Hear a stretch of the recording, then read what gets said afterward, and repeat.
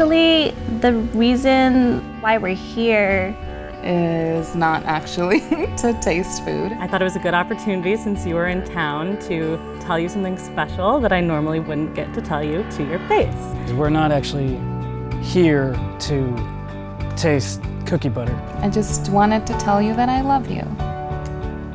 Oh! I love you. Well, obviously. I love you. Oh. You're my brother, and I love you. I love you. Can we go? Can we go?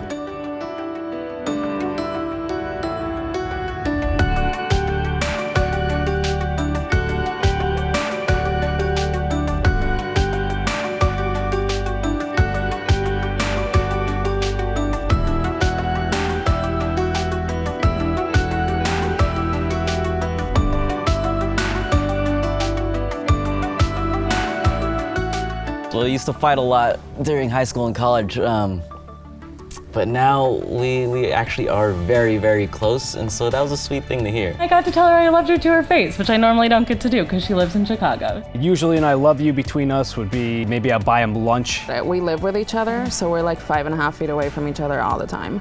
So that's why we don't always say I love you, we say like I hate you. And that's our way of saying I love you.